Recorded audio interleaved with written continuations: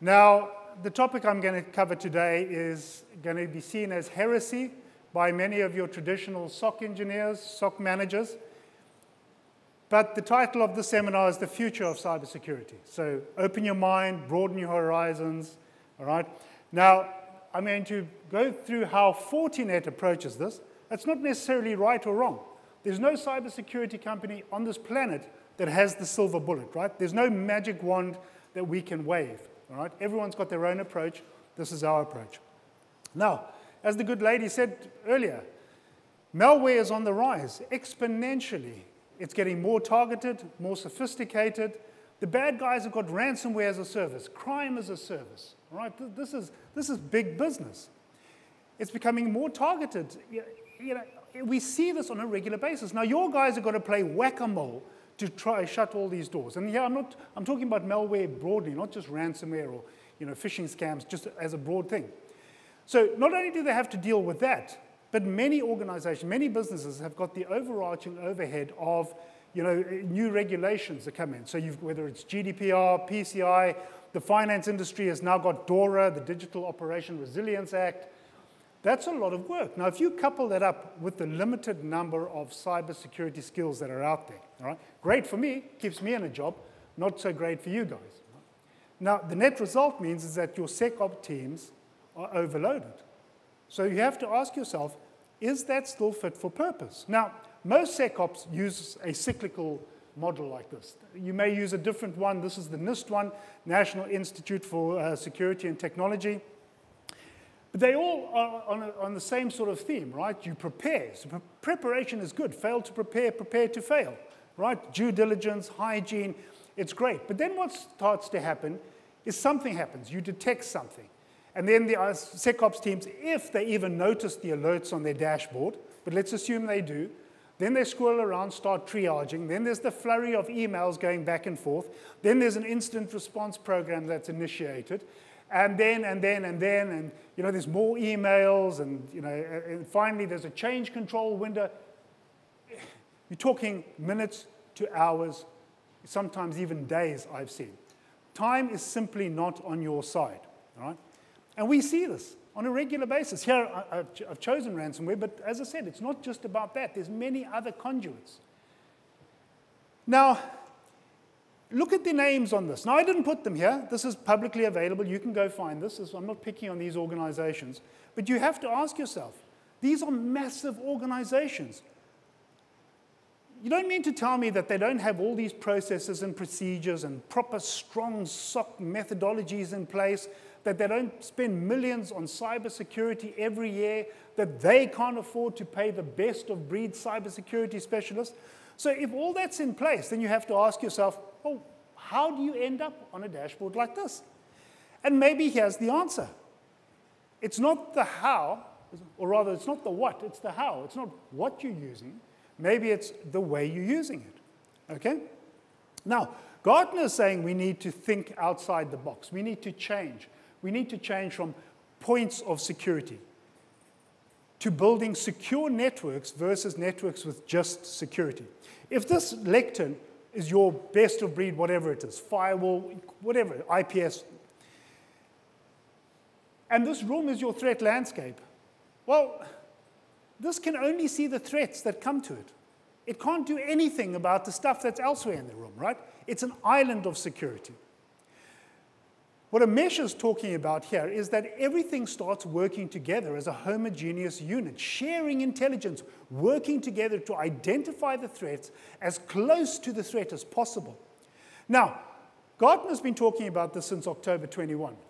Fortinet have been delivering this since 2015, even before, but it's 2015 that we started selling what we call our fabric. So Fortinet have got a very large product portfolio, but it's not about just having many components, all right? Because then you're just like a circus juggler, juggling many things, right? That doesn't mean that they work together. Our fabric shares intelligence. It works together. Everything is talking to everything else. It's like a military campaign, right? You've got the Air Force, you've got the Navy, you've got the Army. They don't work in isolation, they work together. And the fundamental root of that is intelligence. The good lady before said she was talking about their intelligence. Every cyber security organization has got an intelligence. For our intelligence engine, it's our FortiGuard labs. We've got web bots, web crawlers, researchers, probes, honeypots, all sorts of stuff. We've also sold more security appliances than all our competitors combined. Now, that's not just great for headline sales figures. Almost every single one of those components shares information with our cloud. The customers can turn that off, all right, if they so choose, but most choose to leave it on.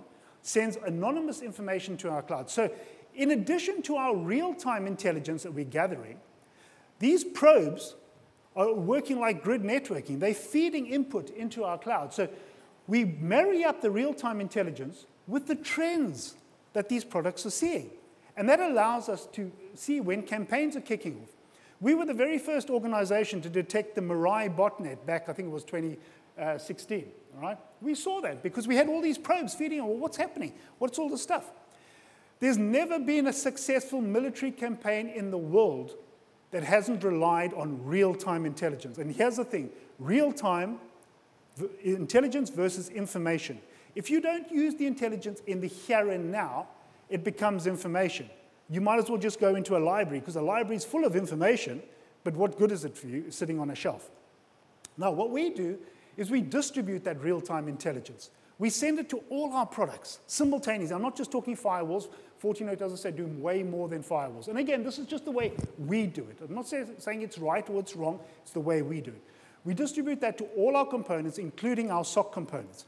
Now, what happens is when something happens at the edge, like here we've got a command and control, a botnet has launched a command and control channel, it wants to talk back to the bot herder, we've got a CCTV camera here that should only be speaking to the network video recorder, but all of a sudden it starts talking to some server across the world. All right, well, that's a behavioral anomaly. What our fabric does is it detects that in real time. It blocks that as close to the threat as possible, and then simultaneously sends the logs to the SOC. But now, those logs are used as a learning exercise. It's not telling the SOC engineers, oh, scurry around, initiate the incident response, blah, blah, blah, that takes the human intervention, takes time, hours, and whatever. It's now saying, this is what the fabric has dealt with. Now use it as a learning curve. Why is Mary from the Edinburgh office constantly clicking on those betting links, which is bringing the bad stuff into the network? Maybe she needs more education, more training, and so forth, right? Now, you'd say, yeah, of course you're going to say that because you want us to throw away everything we've got right now and replace it with your equipment. No, we're not naive. We're about augmenting what you've got today, all right? Helping you build a secure network versus just simply a network with security. We have a massive fabric partnership. We work, it's actually more than 300. It's over 480 at the moment. We work with many of the names you see here. You think, well, certainly, surely you compete with them. Yes, we do, but we're also growing up. And we realize that if you've got those in your environment, we need to work with those to help you bolster your security.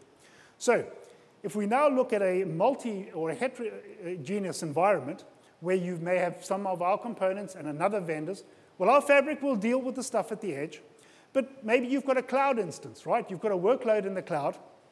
All of a sudden, another vendor's equipment that you're using in the cloud detects something happening there, here, crypto mining channel, all right? So what it does is it sends the log to our SIEM.